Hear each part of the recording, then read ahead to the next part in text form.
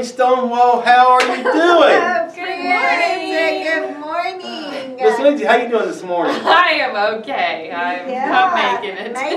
Allie, doing okay? I'm great. Miss Boswell? I am fantastic today. And we hope you're doing good out there. Yes. Well, it is Thoughtful Thursday, and as you can tell, I have some very thoughtful ladies next to me. I'm Miss Boswell, your school counselor. I'm Miss Lindsay. I'm Miss Allie. And I am Mr. Sizemore with CIS, and we are coming to you from Support You News. Ladies, Yes. on Thoughtful Thursday, have some students that want to share some thoughtful thoughts. We do. Today on Thoughtful Thursday, we have Carson and Amelia.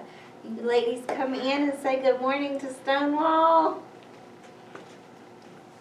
Excellent. Come in. Are you glad it's Thursday? Excellent. All right. So are we ready to share some good social skills with our friends at Stonewall Jackson this morning? Let's do it, guys.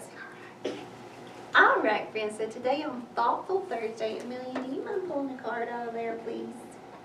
Thank you. And then can you pass it across me to Miss Carson here? She can read it for us. Think of the time you did not try as hard as you could have. What happened? Oh man, so this is so important. Again, working on some self-control, right? And social skills are very much dependent on how our ability to control our impulses and what we do. So have you ever had a time where you didn't give as much effort as you probably should have? And what happened when that situation occurred? One time I was playing baseball and I didn't really try as hard, so I didn't get many hits. But I played the other day and I got almost all of them. That is awesome. So that definitely shows how trying hard and working hard can make improvements, right? What about you, Amelia? Have you ever been in a situation where maybe you didn't try as hard as you should have or could have? Maybe. Have you ever been in like the classroom and maybe you worked on a goal that you had, and because you maybe didn't follow through with something, then you didn't make your goal? One time I didn't try my best. Exactly. And did that make a difference in the outcome? Probably. Change things when you didn't try as hard as you should have or could have. It kept you from meeting that goal or getting that assignment done. Amelia, does it feel different when you do give it your best?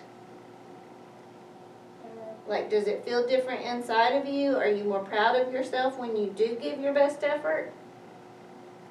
Do you feel proud of yourself when that happens? Yeah. How about when you don't give your best effort? Do you feel as proud of yourself?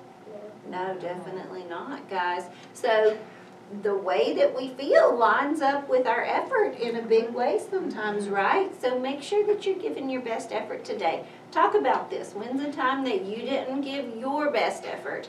And what was the outcome, and how can you do things differently? We hope that you have a wonderful Thursday, and we will see you soon. Bye, guys.